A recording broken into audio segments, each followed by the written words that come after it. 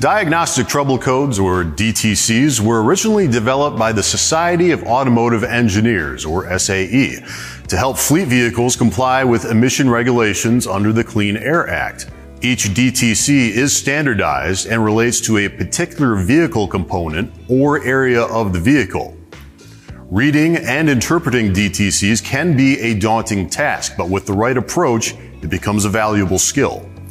The first step is to obtain a diagnostic trouble code reader or scanner, which you can retrieve the codes from your OBD2 port located somewhere under the lower dash panel. DTC codes are typically one letter followed by 4 numbers.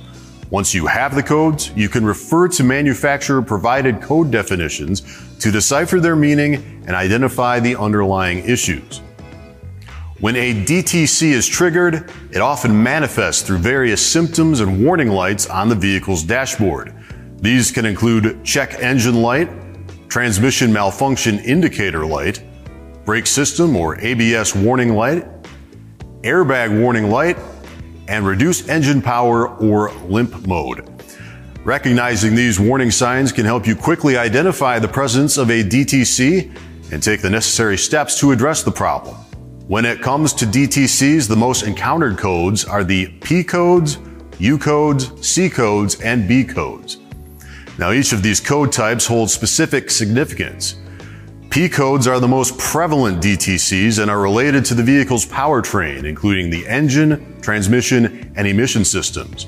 U codes are associated with the vehicle's communication network and indicate issues with the data exchange between the various electronic control units. C codes are specific to the vehicle's chassis and body systems, such as the brakes, suspension, and airbag systems. And B codes, vehicle body codes, refer to safety and comfort features inside the driver's cabin. In addition to these standardized DTCs, many vehicle manufacturers also have their own unique manufacturer-specific codes, which start with a 1. These codes provide additional information about issues specific to a particular make and model of vehicle.